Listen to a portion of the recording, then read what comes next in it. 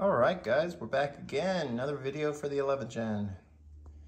So this is the Antigravity Battery, the ATX30 with the restart technology.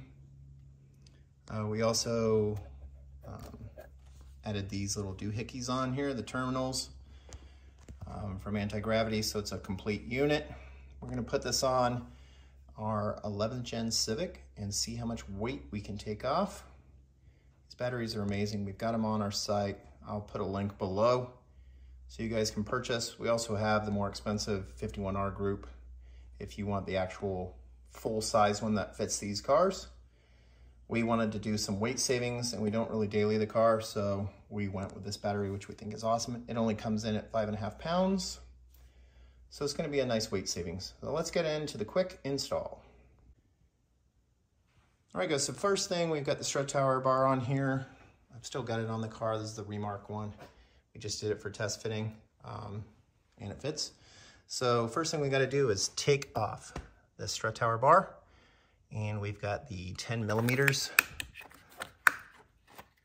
on these to get off. So let's get in, get it out, switch it all around. All right, we got the battery out. Check the weight. It's gonna be about 33 pounds of weight savings.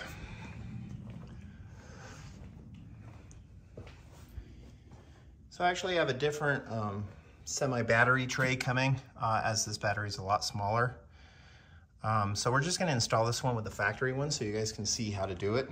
And then we ordered one from Melee, which actually fits the battery. Needs custom drill, but it's not too big of a deal. But let's drop this little 5.5 pounder in here and get some good weight savings.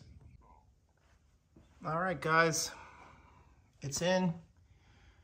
I went ahead and mounted it just the way the factory posts are. You can actually rotate it so the ground is over here and positive's over here. I'll probably do that when I get the actual different tray.